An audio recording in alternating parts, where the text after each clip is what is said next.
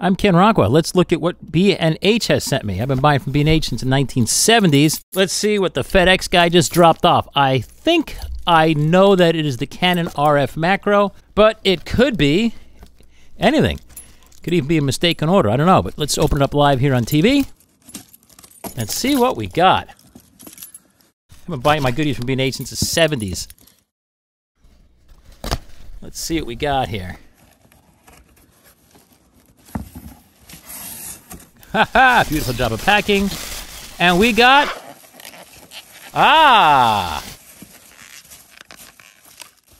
just what I expected. It looks like the Canon RF macro lens.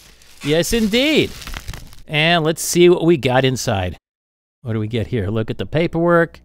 Made in Japan. Thank goodness. Professional quality manufacturing. Any other fine print to watch here? Device complies with Part 15.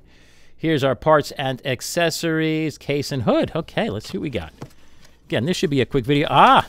I've been getting these same red, pink, and white warranty cards. I think the first Canon product I bought back in like about 1980, which is about 40 years ago and then some, was a Canon QLG 317, which is a 35mm rangefinder camera.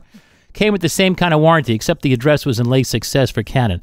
The important thing is that it says Canon USA Inc. You see? Legitimate USA product. If you don't get this printed card, you got ripped off. And that's assuming that you are in the United States. The only other paperwork I'm seeing is this multi-part sheet. And it is an instruction book for the lens, which we will read later. This isn't the review.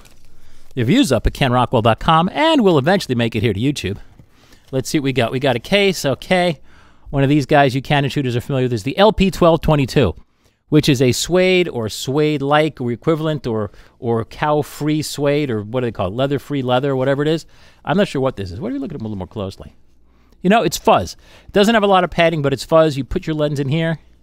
You've got a drawstring. I don't know if anybody who's ever actually used these. I think the only people who might use them if you're a backpacker.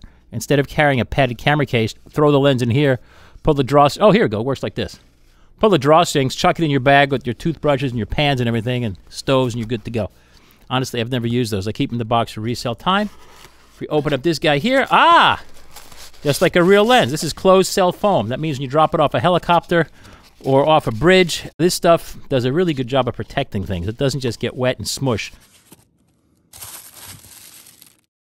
Bottom of the box. This plastic bag. Notice this is totally unsealed. So again, if you bought from an unauthorized dealer, not one of the dealers on my list, you might get a product that doesn't match. You need to check the serial number. Here's the serial number here. Make sure that that serial number matches the one on your warranty card and on your box. We've got our hood with a little bit of padding. What does the hood look like?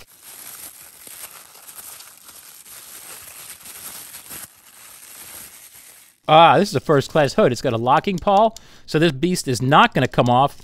Quality product made in Japan, not offshored someplace else. God bless Canon. That's why I prefer to shoot Canon myself for all my personal work. I mean, I sort of buy and use everything because you people won't let me not buy Sony and not buy Nikon. But when it comes to what I grab when I have something to shoot for myself, it's always Canon.